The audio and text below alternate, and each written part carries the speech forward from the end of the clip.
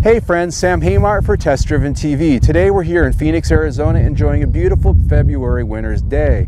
And we've got the 2014 Mazda 3 sedan, the first all-new Mazda 3 since the divorce from Ford a few years ago. And one of the big things that this car has to say is it's got the new Skyactiv engine that's rated at 41 miles to the gallon. That's a pretty big number. So today we're going to take it on a road trip up to Kingman, Arizona to see if it can meet or exceed that 41 miles per gallon.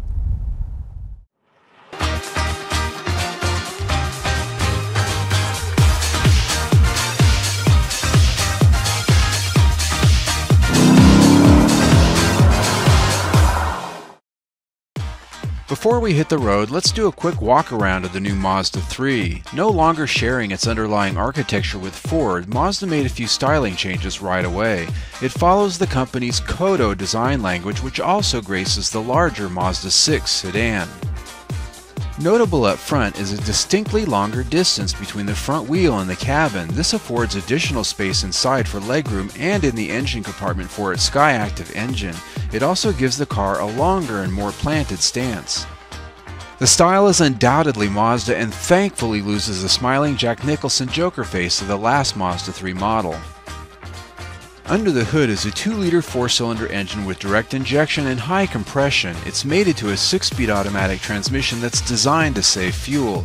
The entire powertrain falls under the marketing umbrella of what Mazda calls Skyactiv technology. In our first driving segments through the Papago Park in Phoenix, the handling of the Mazda 3 is already showing itself to be pretty tight and sporting. The steering is precise and the chassis offers up a firm ride that transmits plenty of surface information to the driver. So let's get to this MPG challenge and see if the Skyactiv is really what they say it is. Before we headed out of Phoenix, the tank was topped off and the trip odometer was zeroed out. Game on! Once on the freeway, we settled into a gas-saving pace pretty close to the speed limit at all times. One of the first novelties I noticed was the 3D navigation map, which flashes up convenient highway sign information to go along with the map itself. Before long, we were off the freeway and into the mountainous highways, which are the key challenge to meeting our 41 MPG highway rating. With a little finessing of the throttle up and down grades, however, we were surprised at our current average when we rolled into Wickenburg, Arizona. With the trip computer reading 44.8 MPG, we slowed the pace and rolled through downtown Wickenburg, a touristy town and Old West theme filled with shops, museums, and cowboy flair. It's also a good time to stop and check out the interior of the Mazda 3. The cabin of our Mazda 3 Grand Touring features a well-optioned package of materials and features. Signature is black leather seats with red accent stitching. The accent thread also weaves its way through the steering wheel as well. Piano black trims are found on the door panels and dash as well as the center console. With this trim grade, a large screen audio and navigation system is at the top of the dash, controlled by a console-mounted puck and satellite buttons. The system is at first confounding as it's very unusual to have the radio controls down on the console and not on the dash. HVAC controls are thankfully located at center stage and remain simple to use. The automatic shifter, of course, offers a manual shiftgate, but there are no paddle shifters here. The rear seat is adequate for space in this class, offering fold-down backs for increased storage area through the trunk. Overall, the materials and execution of the interior are well done and businesslike in character. Back on the road, our trek gets more challenging as we get into more mountains. Uphill grades really cut into the gas mileage, so we don't push too hard. The good news is that what they take away going up, they give back going down. Our next stop is Wickiup, Arizona. Yes, Wickiup. We roll into town here with the new MPG average of 45.1 and decide to take in some of the local flavor. Wickiup is essentially a tourist trap with a few gas stations, an Indian gift shop, and a fruit stand or two. Well folks, before we get back on the road to Kingman, I just wanted to go over that mileage one more time. 45.1 MPG average so far on this trip, and that's even with all of those mountains. That's incredible if you think about it. This car is only rated at 41 MPG highway. So when we get to Kingman, we're going to fill it up with gas and we're going to do a hard measurement with the odometer versus gallons to see how accurate that trip computer is and see what kind of mileage this car truly got on our trip. But before we leave, I just wanted to show you a few things in here, a few observations on this interior during the trip, because when you drive a car for 2 or 3 hours and spend a good amount of time in it, why, you find a few things that you don't always notice when you just take a quick drive. And the first thing is, while these seats are very comfortable and firm, they're very supportive if you're doing some high performance driving, I found out they're a little bit hard, you know, over about a 2 or 3 hour period. In fact, my butt feels a little sat upon. The other thing is this knob down here that controls the stereo system. When I first got in the car, I first started driving it, it was really off-putting because there are no switches or knobs for this radio here on the dash. And it's got this big display screen up here, and you tend to want to just start touching it just like most touchscreens, but it's not a touchscreen. It's all about this little puck down here.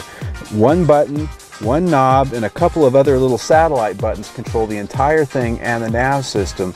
That sounds pretty sucky actually on the surface of it, but after driving down the highway for a few hours and getting used to it, I've actually come to like it. It's very easy as you're driving down the road to just reach down here and watch what you're doing up there on the screen, and it just becomes second nature. So I have to hand it to Mazda. They've made it simple, simpler than you might think it should be, but it works. On the final stretch into Kingman, we get onto Interstate 40, which exposes us to higher speed limits of 75 miles per hour, which at first starts cutting into the instant miles per gallon average. But luckily, we're looking at the total picture, not just 10-mile increments. On the freeway, the Mazda 3 rides well, and it isn't that bothered by crosswinds. Noise levels are moderate, and passing power from the 2-liter Skyactiv engine is actually pretty impressive given its efficiency-minded tune. As we roll into Kingman, anticipation is high to see what our final fuel economy number is according to the trip computer.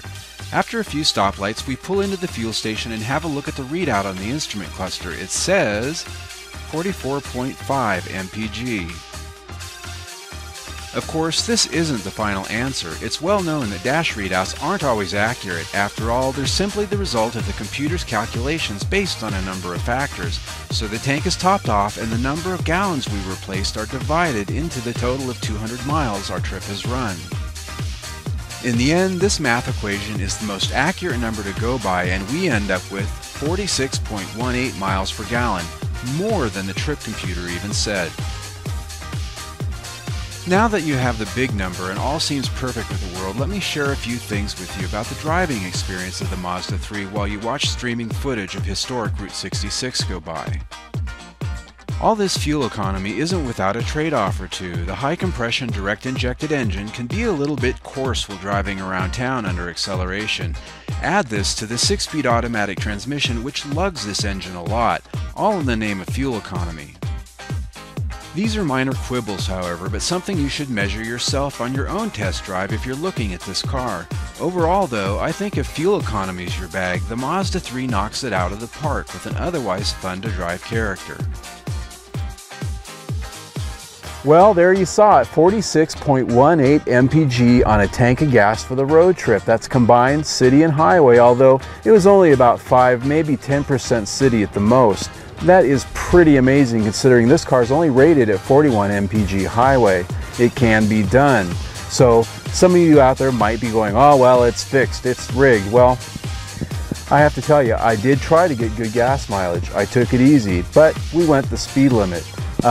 So as I look at scoring this car, obviously, as we said, there are a few little details that aren't quite right, a few things that are, you know, maybe a trade-off for that fuel economy. But overall, the Mazda 3 really comes off as a good value and is very competitive in this segment, not to mention fuel efficient. So this week, I give it 4.5 out of 5 stars.